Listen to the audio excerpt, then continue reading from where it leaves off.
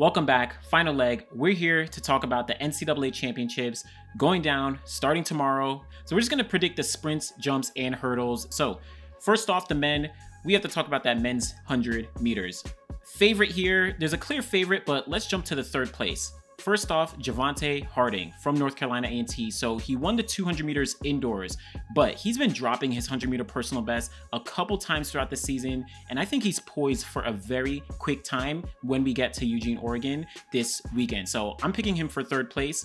Second place, Favor Ash, competes for Tennessee, also from Nigeria. He's super young. He got third place indoors in the 60 meter dash. He's the SEC champion, but he ran that windy 9.79 second run, right? That was an amazing performance. It was windy, but still 9.79 seconds is a huge fast time, and he's been extremely consistent. So I'm picking Favor Ash to get that second place. In first place, I think everyone knows the clear favorite here, Mapaya Williams from Oregon. He is the absolute clear favorite. He has been super consistent. He's undefeated in the 100 meters all year. A legal 9.86 second performance in the 100 meters, multiple times under 10 seconds. So he's unstoppable. If he loses the race, I mean, the only thing that could stop him from losing is probably a false start like we saw indoors. But I think he's going to really take a win here. And of course, we saw him win races against professional athletes, right? He won at Mount Sac earlier in the season. Mapaya Williams, definitely the clear favorite in that men's 100 meters. Of course, a couple other guys, Matt Bowling. I'm not picking him to win to get top 3 here. He might get 4th, 5th, or he may even finish a little bit lower. I'm not really confident about Matt Bowling in 100 meters, but we'll see where he finishes. Of course, we have to talk about Joseph Fambule. He's better at the 200, but he'll be in the mix there, probably in the final. Udodi Onwuzurike competes for Stanford, super young. He's definitely going to be in the mix. Ishmael Kone, Terrence Jones. There's a lot of guys who are going to be in the mix in that men's 100 meters, but Mapaya Williams, Favor Ash, and Javante Harding, that's my top 3. Jumping down to the 200. Now, here is where we have some big guns. We got to talk about that top 3 again. Javante Harding from North Carolina A&T. So again, he's the indoor champion, but I think because he's been dropping his 100 meter personal best this season, it's going to bode very well for his 200 meters. He's only run 20.16 this year, but again, I think he has that potential to potentially go under 20 seconds. We might see him do that. I'm picking him for third place here, so he's going to double up in that 100 and 200, getting thirds. Now, Udodi Onwuzurike for Stanford. He also competes for Nigeria, but he's a freshman for Stanford. He's a world junior champion at 200 meters, and he's run 20.08 seconds. He's actually been significantly improving his personal best in the 100 and 200 meters. He's also very fast over the 100, and he's been super consistent in the sprints. I'm picking him to get that 200 meters second place. And then, of course, Joseph Fambule for Florida, defending champion at the 200 meters from last year. He's already run 19.92 seconds this year as well, and he has a windy time of 19.85 seconds. All he needs is really a good start, right? We know his start is super slow, but that second half is extremely fast. So I think Joseph Fambule, he's going to get this 200 meter win. He's been improving in his 100 meters as well, so definitely keep a lookout for him.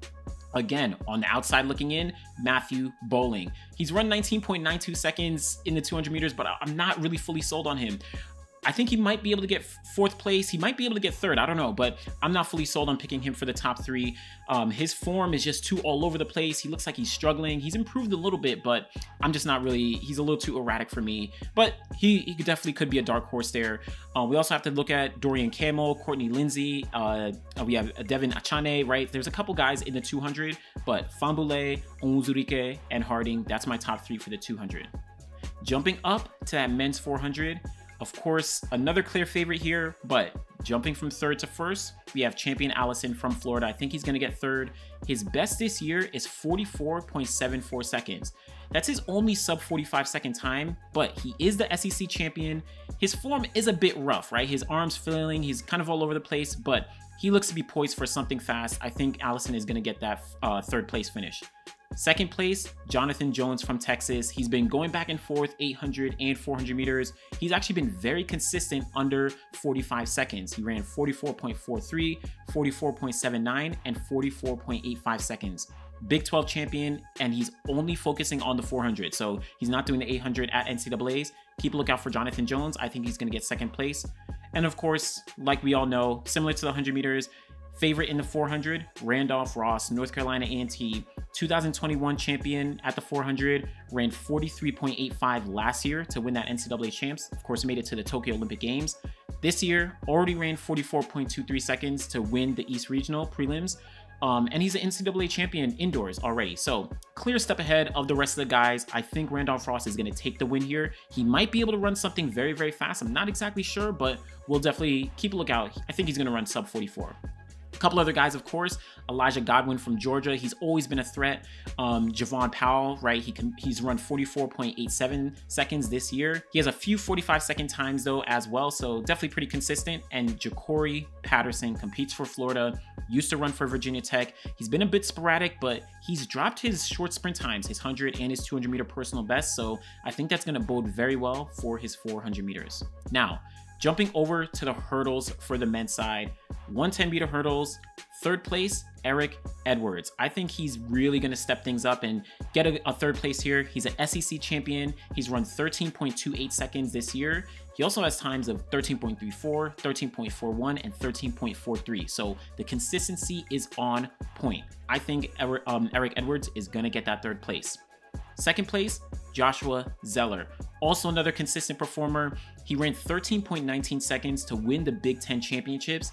He also ran 13.39 seconds into a negative 1.9 meter per second headwind at the prelims. So he is a strong number 2, but he could get caught up if he's not too careful and end up a little bit back. But I think Zeller is going to get that second place.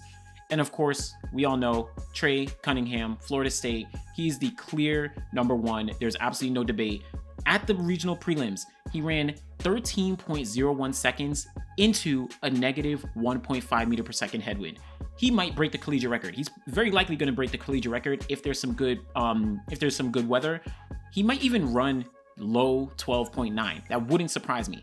But Trey Cunningham, clear number 1 here. A couple other guys to take a look at, right? Malik Kendall, he's been very consistent. Jamar Marshall, he's a Pac-12 champion, ran 13.39. And Kentrey Patterson, he's second place at Pac-12s, ran 13.39 seconds as well this year. So that's the men 110-meter hurdles. On to the men's 400-meter hurdles, finishing things up on the track. Moitale Mpoke competes for Texas A&M. He's run 48.84 seconds this year already. He was 5th place in the NCAA last year in the 400-meter hurdles. He also has times of 49.15 and 49.28 seconds. Also the SEC champion, I think Mpoke is a very strong contender. I'm picking him for 3rd place. 2nd place, Nathaniel Ezekiel competes for Baylor. He's the NCAA leader this year at 48.42 seconds. He's also run 49.14, 49.31, and 49.33. So that low 49-second range, he is super consistent in. Very fast. He's the Big 12 champion. He's only a freshman as well, so he has a lot of room for improvement. Even if he doesn't, compete very well here, he has a lot of years ahead of him. But I'm picking him for the 2nd place finish. And then 1st place, Isaiah Livingston. Now, you can kind of switch all these guys up, but I'm picking Isaiah Livingston from Oklahoma to get the win here. He was 2nd place last year to Sean Burrell. Of course, Burrell, he got injured. He made it to the national championships. He's going to be running, but he hasn't been as consistent and, he hasn't really been there. I think Livingston is going to step things up and take the win here. Personal best of 48.49 seconds, but this year his best is 48.82 seconds. Also has run 49.22 and 49.24 seconds. So I really think this is going to be Livingston's year, but don't be surprised if any of these guys kind of switch positions. A lot of them are really close together. Of course, I mentioned Burrell, right? He's a kind of long shot. Again, he got injured, so we're not exactly sure what kind of form he's in. But also have to talk about Jordan Bacot from Houston. He's the number 2 in the NCAA this year with 48.72 seconds. And he got 9th place last year. So he's significantly improved. Definitely one to look out for. And Malik Mativer competes for Texas Tech. He's run 48.98 seconds. So that's the 400-meter hurdles. Livingston, Ezekiel, and Mpoke. I think that's the top 3 there. Now, let's head over to the jumps. First off, I have Kerry McLeod from Tennessee getting the 3rd place in the men's long jump. He was 2nd place indoors, and he was actually 3rd last year outdoors. So I think he's going to stick in that same 3rd place spot. He has a personal best of 8.34 meters. but this year his best is only 8.07 meters indoors and 7.99 meters outdoors. I think he's really going to step things up. He's not in the top 5 in terms of marks outdoors, but I think he's going to step things up and get into that 3rd spot at nationals. In 2nd place, from Florida State, we have Isaac Grimes. Now, he also finished 2nd place last year. So similar to McLeod, who got 3rd last year, I'm picking Grimes for 2nd this year.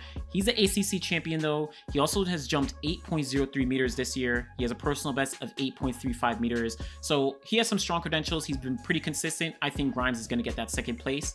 1st place from Tennessee, McLeod also from Tennessee, but Pinnock, his teammate from Tennessee, is going to get that win. He's the indoor champion at the long jump. He's an SEC champion this year, personal best this year of 8.06 meters, and he's been super consistent. He's jumped 8.02 meters, he jumped 8.05 meters, so I think Wayne Pinnock is going to get that NCAA win in the men's long jump.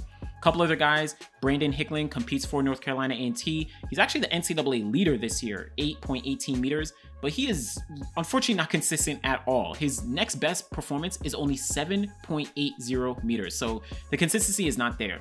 Johnny Bracken's number 2 in the NCAA this year, 8.06 meters, but also not consistent. That's what I'm really looking for, that consistency. So Pinnock number 1, Grimes number 2, McLeod number 3. Finishing things off, in that men's triple jump, we have a couple guys. This can mix up, but I think there's some really strong contenders here. 3rd place, my pick for 3rd is Relazon Brumfield, competes for Tennessee State. His best this year, his personal best, is 16.65 meters. He was 2nd place indoors, but he's not as consistent as some of the other guys that I'm going to note. So I think he's going to be solid, about 3rd place. He might get 4th if he's not too careful, but I think he's solid. I'm picking him for 3rd. 2nd place, Emmanuel Imeje competes for Oregon. He's the indoor NCAA champion in the triple jump, and he's also the 2021 champion. So he's doubling back. 2021 outdoor champion, 2022 indoor champion. His personal best of 17.26 meters came last year, and then this year indoors, he jumped 17.14 meters. Outdoors, he's only at 16.90 meters, but I think Imeje is going to get the 2nd place performance here. 1st place in that men's triple jump, I'm looking at Mapaya from TCU. He's an NCAA leader, 17.07 meters. He's very consistent in the high 16 meter jumps as well. He's jumped 16.84 meters, 16.80 meters. Actually, 2 times he jumped 16.80 meters. He's only 3rd indoors at the NCAA championships. He was 2nd place last year, but again, I think this is going to be his year. Look out for Mapaya from TCU.